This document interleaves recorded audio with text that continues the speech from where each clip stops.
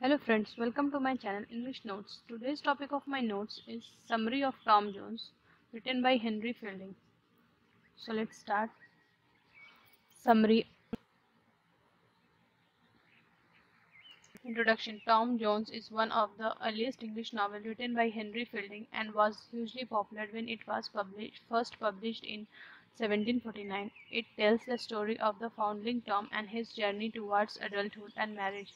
As might be expected, this journey is a complicated one.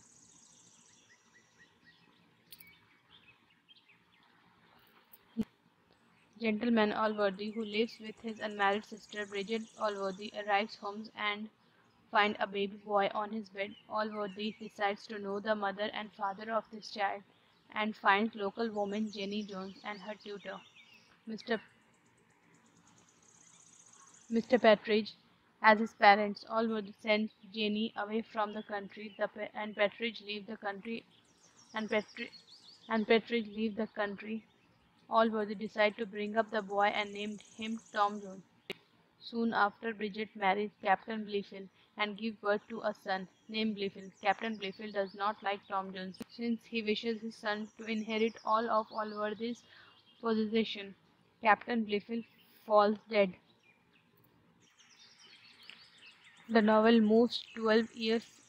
The novel moves 12 years forward. Blifil and Tom Jones have been brought up together but receive different treatment from the others. Allworthy is the only person who shows love for Tom.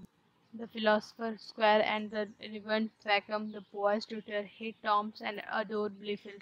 Tom steals apples and supports the family of Black George, one of the Allworthy's servants. Tom tells all his secrets to Blifil, who then tell these to Thwackum or Allworthy, thereby getting Tom into trouble. The people, after hearing of Tom's generosity to Black George, begin to speak kindly of Tom.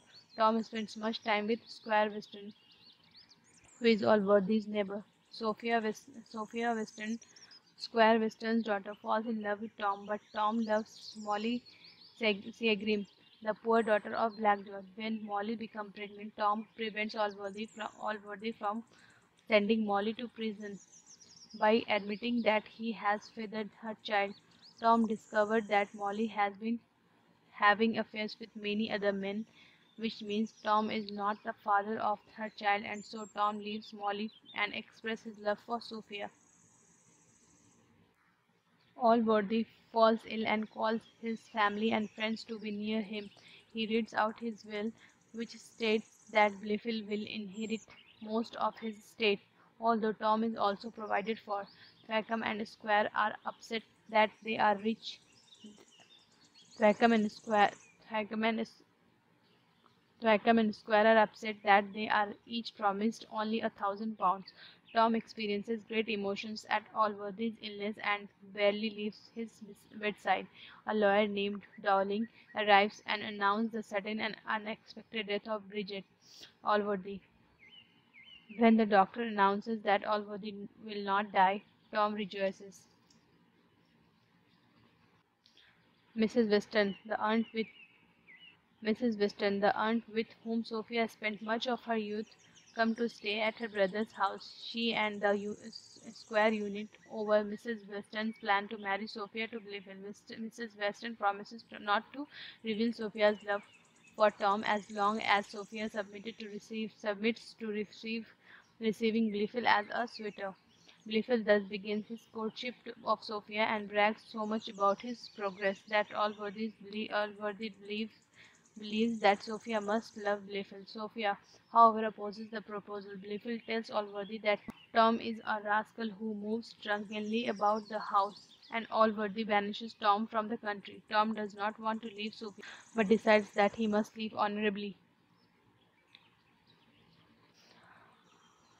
Tom begins to wander about the countryside. In Bristol, in Bristol, he happens to meet up with Partridge, who becomes his loyal servant. Tom also rescues Mrs. Waters from being robbed, and they and they begin an affair at a local inn. Sophia, who has run away from Square Western Estate to avoid marrying Little, stops at this inn and discovers that Tom is having an affair with Mrs. Water. She leaves her muff in Tom's bed so that he knows that she has been there. When Tom finds a when Tom finds the muff, he sets out in pursuit of Sophia.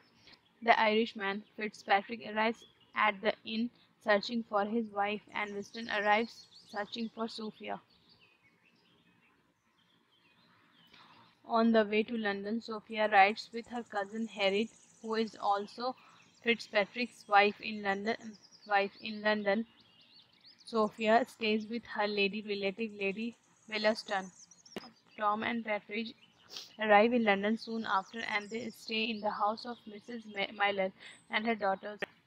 Lady Bellaston and Tom begin an affair, although Tom privately continues to pursue Sophia. When he and Sophia are reconciled, Tom breaks off the relationship with Lady Bellaston by sending her a marriage proposal that scares her away. Yet Lady Bellaston is still determined not to allow Sophia and Tom's love to grow. She encourages another young man, Lord Philamer, to rape Sophia. Square Western, Mrs. Weston, Blifil, and Allworthy arrives in London, and Square Western locks Sophia in her bedroom.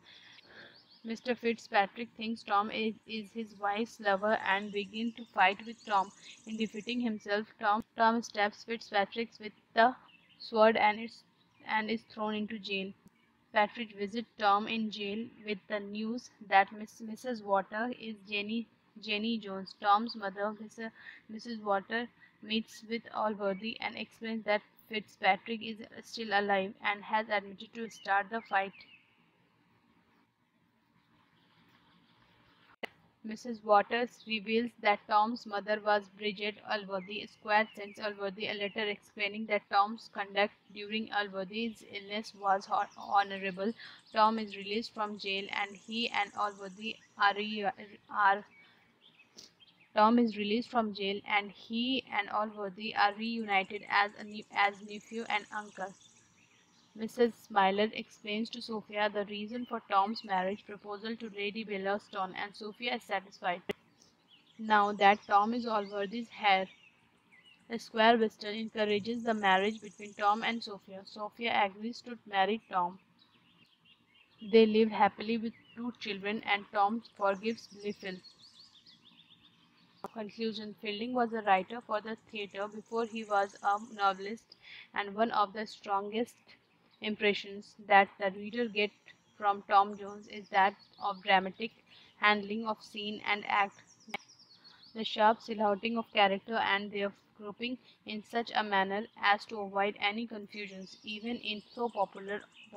populous a dra- even in so populous a drama. Tom Jones is rightly regarded as Fielding's great work and one of the first and most influential of English novels. At the center of one of the most ingenious plot in English fiction stand a hero whose actions were in 1749 as shocking as they are funny today.